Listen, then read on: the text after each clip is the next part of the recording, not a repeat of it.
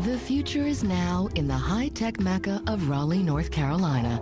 But when one of the oldest and nastiest forms of assassination rears its ugly head... These are things you just read about in a book, not something you expect to happen 3 houses down from you. The past comes back to life with a vengeance.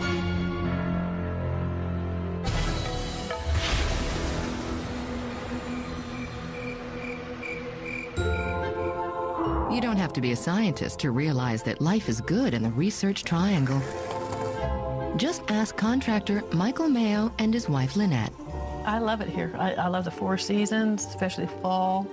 The Mayos also love their neighbors, biotech researchers and new parents, Ann and Eric Miller. They're the nicest and best couple in the neighborhood. Eric is an AIDS researcher. He was trying to help millions of people.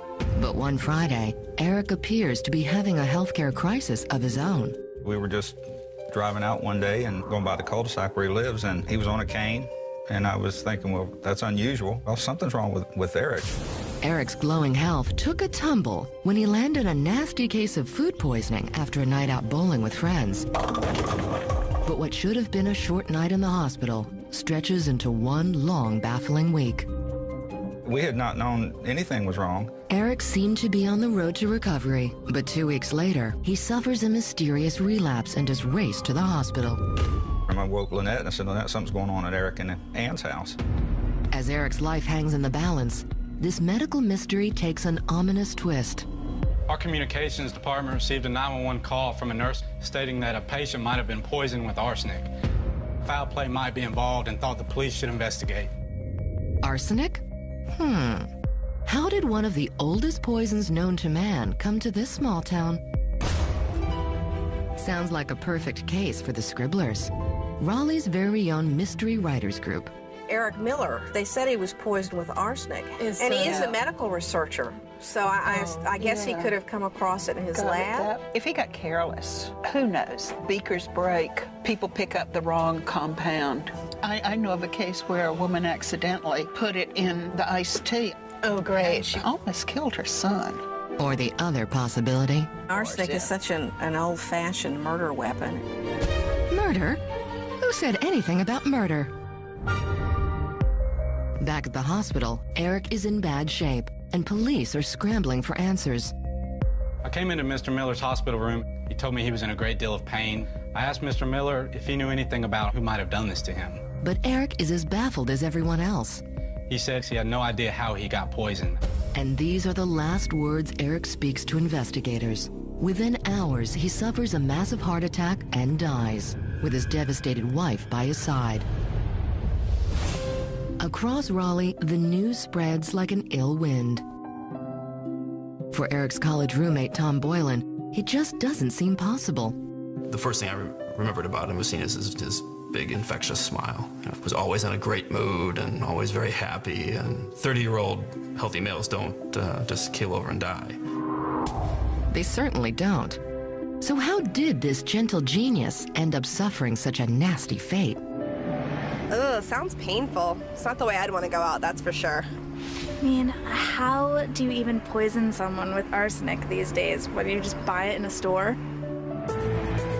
With rumors swirling around Eric's mysterious demise, Raleigh detective Chris Morgan has to quickly bone up on an ancient and vicious killer. Arsenic's a colorless, odorless, tasteless element. If likely, you could eat a teaspoon of it and never even know that you had eaten arsenic. It essentially causes all your internal organs to shut down. So you're experiencing nothing but terrible, terrible pain. As Detective Morgan works day and night, desperately trying to crack this medical mystery, one simple explanation stands out. Eric Miller was a scientist. First thing that I assumed was, well, maybe we just got some kind of environmental exposure here. Has Eric fallen victim to the tools of his trade? We went to the lab, searched it thoroughly. We had to determine if there was an environmental explanation for Eric's poisoning. But the hunt for arsenic in Eric's lab comes up empty. The possibility that there had been some environmental exposure to arsenic was essentially eliminated. And there's something unusual about the course of Eric's illness that's bothering Detective Morgan. His condition was slowly but surely improving, and then all of a sudden it bottoms out again, which is uncharacteristic of arsenic poisoning. This deadly mystery is getting more thrilling than even the Scribbler's favorite novels. Coming up, investigators are forced to consider a possibility so horrifying. You don't suppose it was a suicide attempt, do you? It will shake the research triangle to its core.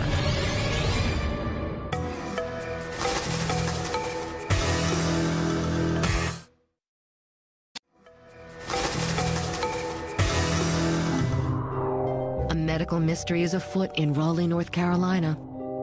And the ladies at Dinner Savvy just can't get over the toxic shock of Eric's death.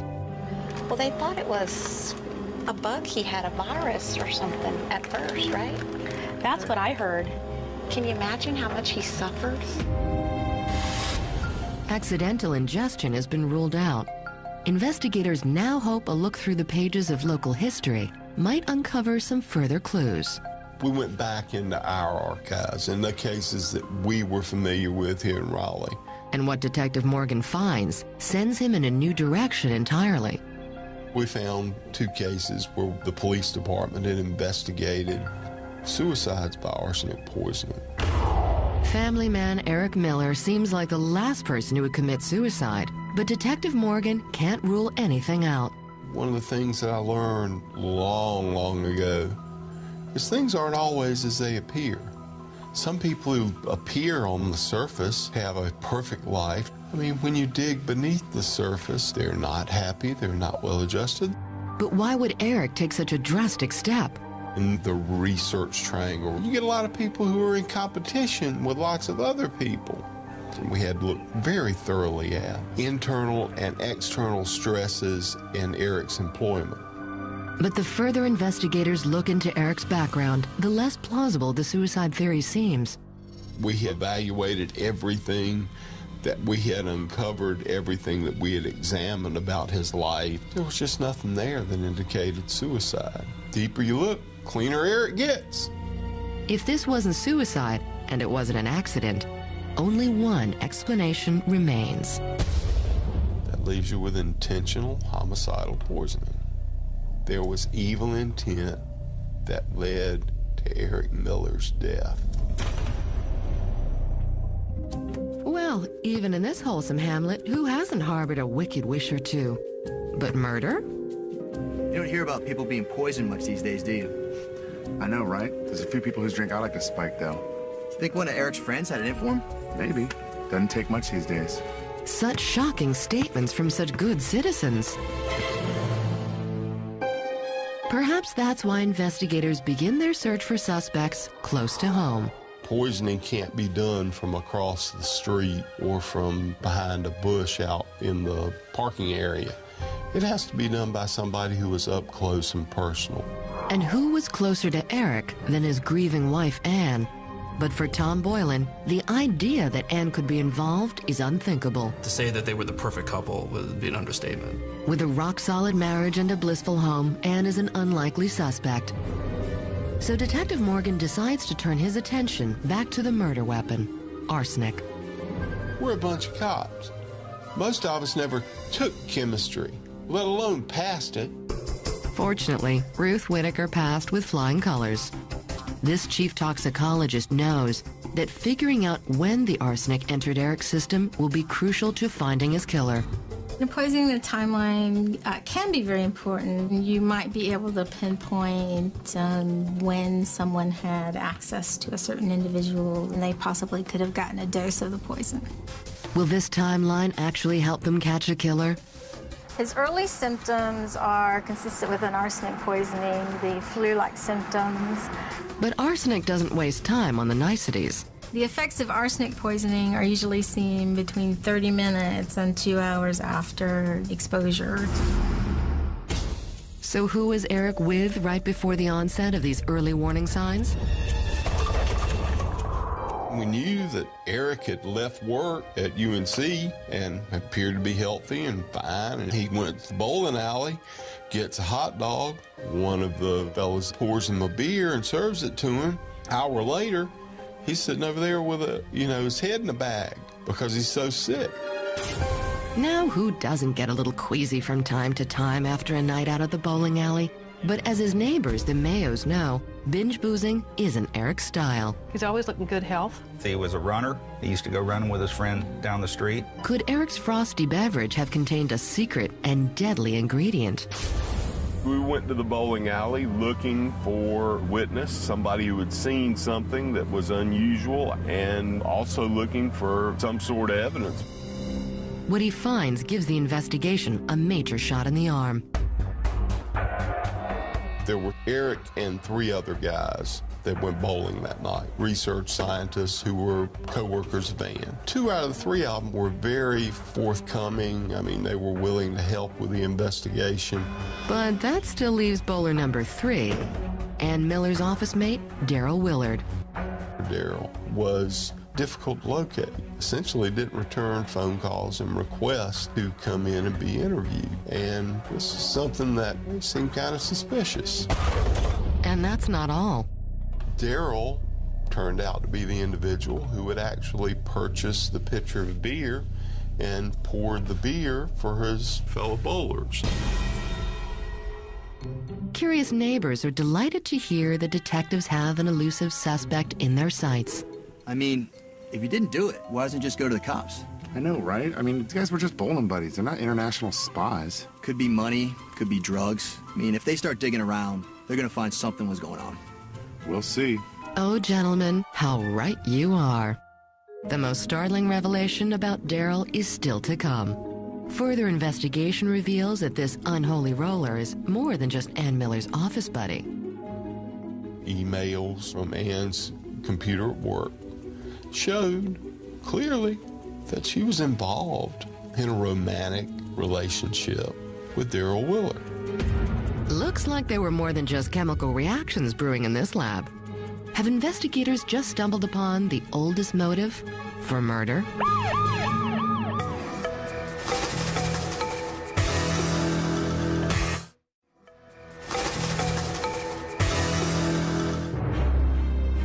Every scientist worth his sodium chloride knows that work and play don't mix. And when it happens in a lab, the combination can be deadly.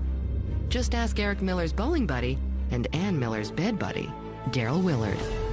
I think the more we found out about the nature of this relationship with Ann, the puzzle that started coming together. And talk of a love triangle gone bad is spilling over into Raleigh's finest cafes. Well, you know, lust is a strong, powerful thing. It'll make people do a lot of evil things. Arsenic. Where in the world does arsenic come from? A lot of people used to use it in farming to kill rats, but I doubt people use it much anymore. Naughty Daryl. Where did you get that deadly arsenic? Police have an idea. They race to Daryl's lab and make a shocking find. All the arsenic a literary killer could desire. We discovered that arsenic was what they used to cleanse and purify the petri dishes they're trying to grow these protein crystals in. But there's no way to tie it to Eric Miller. There was no way to match conclusively the arsenic that was in Eric's blood and urine at the time of his death with the arsenic in that lab. Arsenic's arsenic. That may be true. Still, you don't have to be a mystery writer to see this story coming together. Well, the arsenic in the fair certainly gives him motive and opportunity. And the bowling gives him the time that he could have done it. It's a classic case. While the scribblers find inspiration for their latest novels, investigators light a fire under research scientist Daryl Willard. Daryl didn't want to be interviewed. Daryl didn't want to be talked to. Not one for small talk, the less than social scientist has a surefire way to avoid talking to police. Next afternoon, I was sitting in my office, and then we get a call from the sheriff's department. Morgan. Saying, the guy you interviewed, he's dead in this garage. Daryl Willard has committed suicide, leaving behind a wife, a young daughter, and a handwritten glimpse into his tortured soul. We learned the contents of a suicide note that he had left. But if investigators are hoping for a confession, they're in for a major disappointment.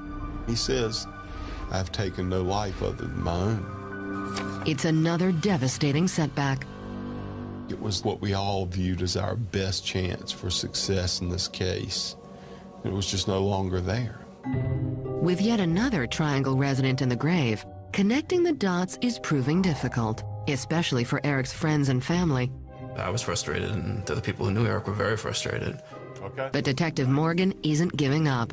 Neither is toxicologist Ruth Winokur. When there's a poisoning, it's important to collect all the specimens you can. The hair, in particular, is useful because it can establish a timeline. And when the results of the testing on Eric's hair come in, they reveal a stunning twist. So clinically, he looks like he's gotten arsenic, and then he's getting better, okay? And then it looks like he's getting arsenic again. Apparently, Eric's poisoner was nothing if not conscientious. Which follows his clinical history of he started feeling a little bit better even while he was in the hospital, and then all of a sudden he bottoms out. And the timing of this final dose is truly shocking. There's a very good likelihood that he received additional arsenic while he's actually being treated in the hospital. Yes, that's very likely. It's a chilling possibility. Eric's killer may have paid a deadly visit to his hospital bedside.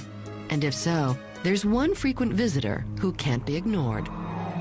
So who's there? The only person that's consistently always there is Ann. Ann Miller, loving wife, scientist, murderer? That's the word circling around the triangle these days. Who has better access to her husband than his wife? Or better motive, for that matter. Well, she is a scientist, so she knows her way around the lab. Either that, or she's a really bad cook. Did this wayward wife and her secret lover cook up more than just a bit of kinky chemistry? Nobody gets away with murder in my town.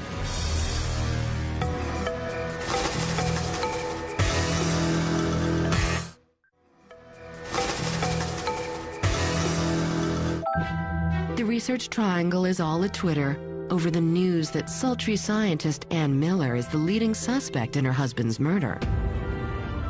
And many still doubt that this homegrown hottie is capable of cold-blooded murder.